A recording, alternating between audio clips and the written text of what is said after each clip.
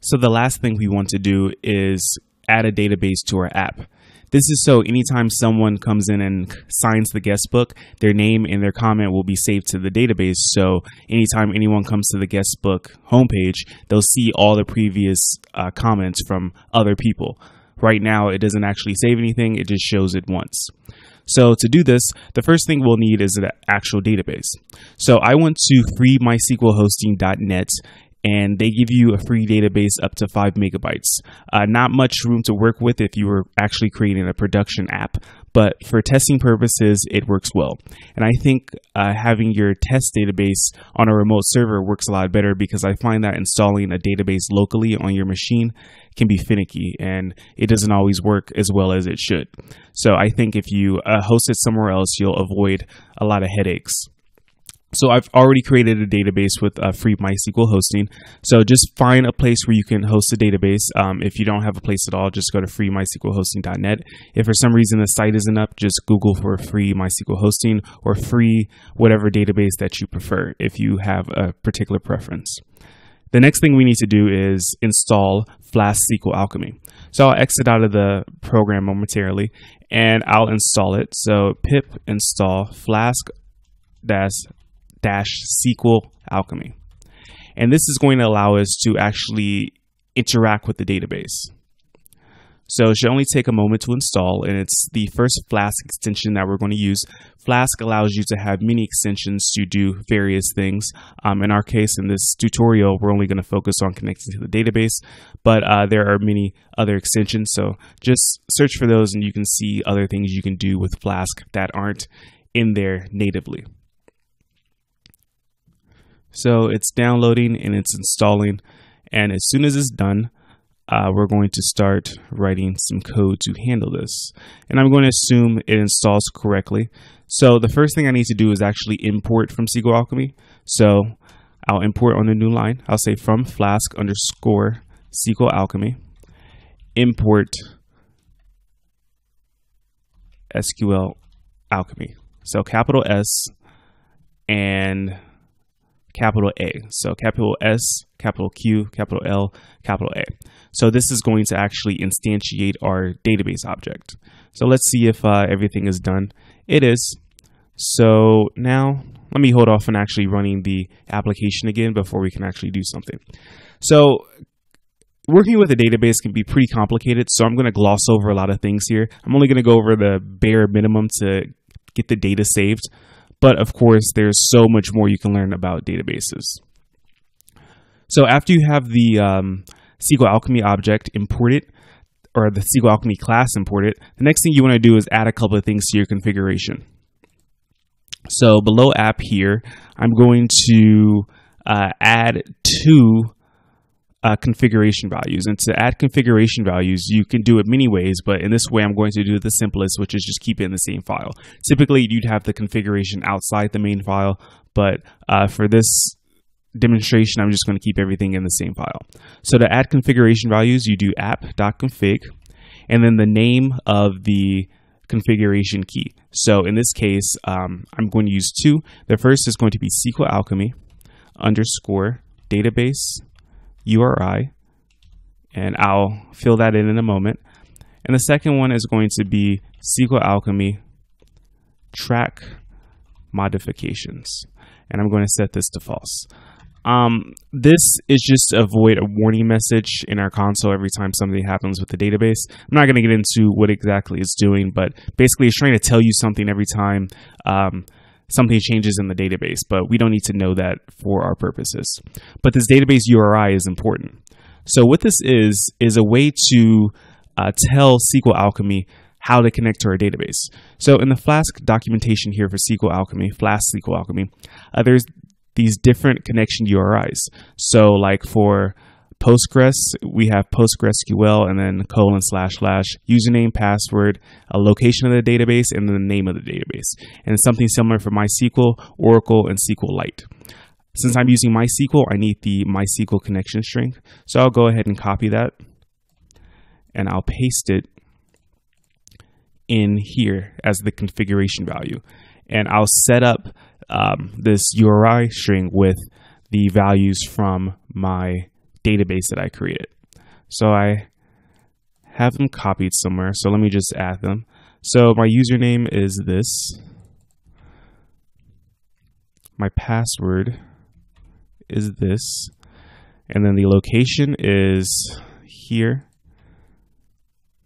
The name of my database is the same as my username. And that's it. So that should be enough to connect to my database. So I'll save that. And now after I have the configuration values, I need to instantiate the database object. So I'll call this DB by convention. And then it takes in the SQLAlchemy class. And you pass in the Flask app. So this way it can actually interface with the Flask app itself. So now what I want to do is create a model. And a model in SQLAlchemy represents a table in the database. So this is an object relational mapper. So any class in Python will be mapped to a table in the database. So I'm going to create one table in the database, and this table is going to hold the name and the comment for each guestbook signature. So let's create that.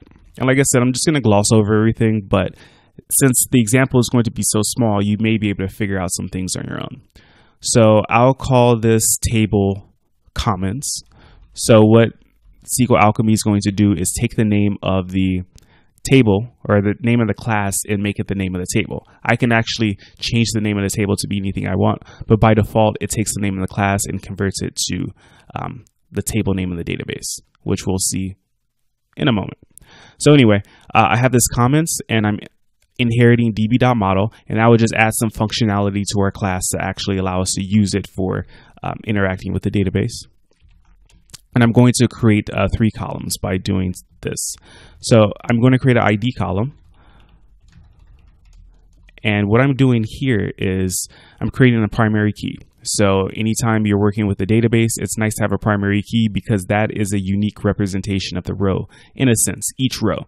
So this is a unique number, and no 2 rows will ever have the same ID. So in SQLAlchemy, it's required, and an actual database is not required, but it makes things so much simpler. So that column we're not going to actually deal with directly, but the columns that we are going to deal with are name column. So db.column, db integer. Actually, this is a db string, and let's say the name could be up to 20 characters. And then a comment is going to be a column, and this is a string as well, but let's say it can be up to 1,000 characters. So that's it for my table that I'm going to create in the database. So SQLAlchemy is going to look at this and kind of translate it to a table. So to do this, we'll have to start with a Python REPL. So in here, I'll type Python. And then from guestbook, I'm going to import db. And by doing db.createAll, Flask-SQLAlchemy will look for all the tables in my code. So look for all the classes that I have defined and compare them to the tables in the database. And if a table from the code doesn't match up with a table from the database, then it will create that table in the database. So I'll run this command. It should only take a moment, and it's done. And to actually see what happened here, let me open up phpMyAdmin. So it really helps if you have a visual database tool. So let me just log in here into here quickly.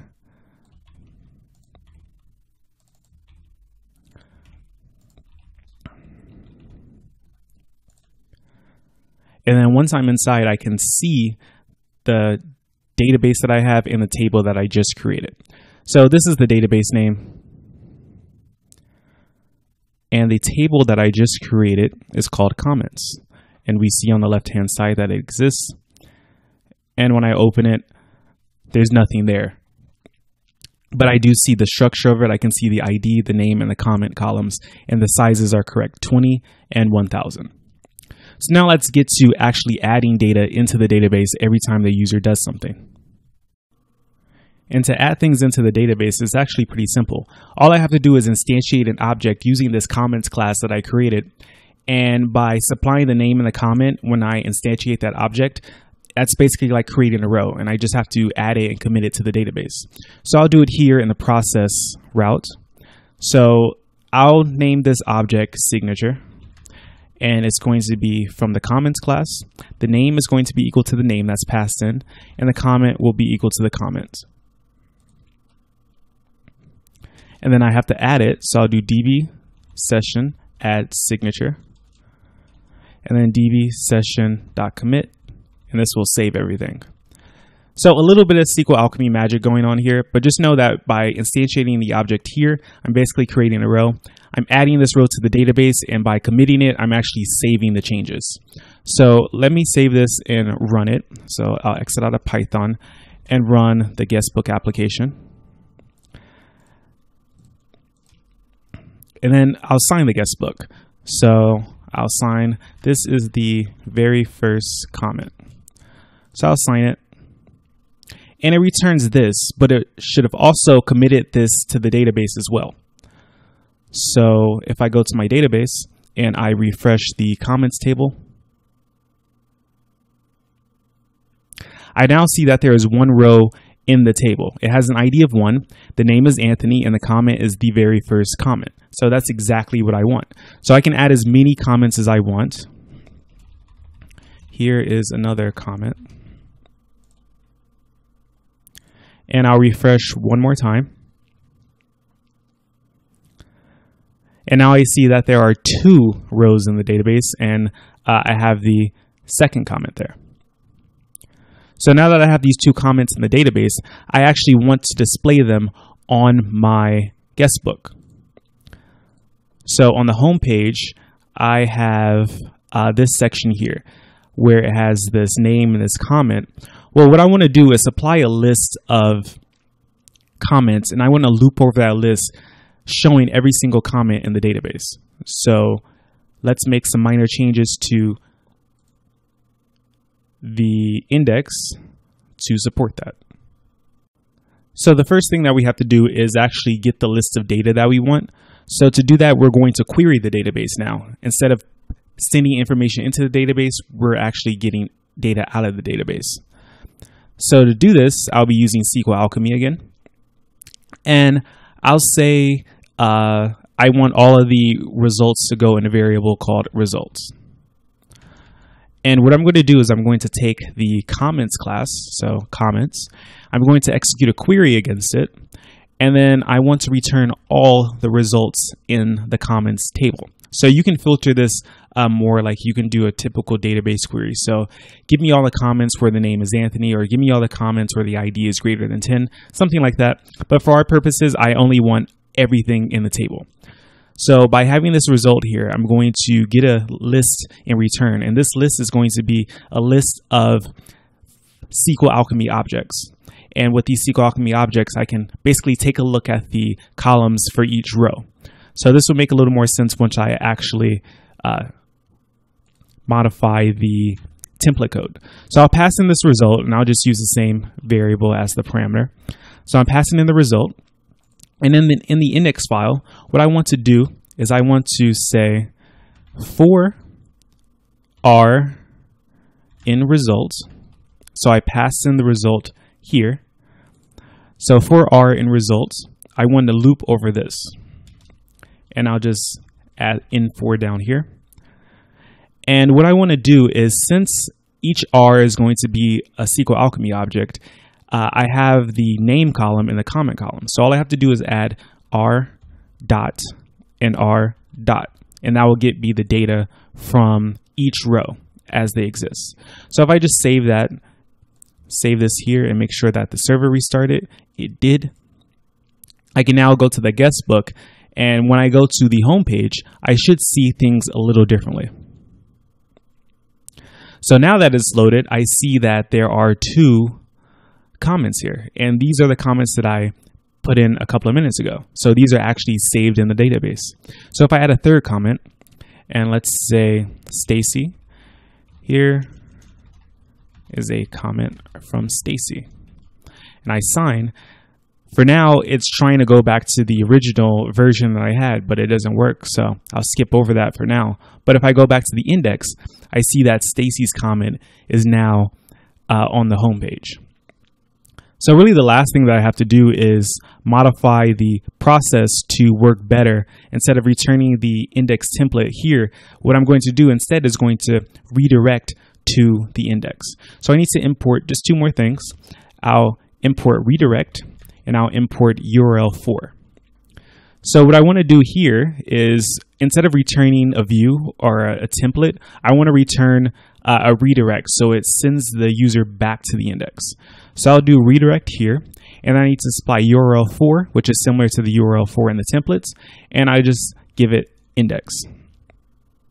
And by doing this, every time they submit something, they will be redirected to the index and they'll be able to immediately see what they added. So I'll save that, server restarted. So now let's take one more look at this.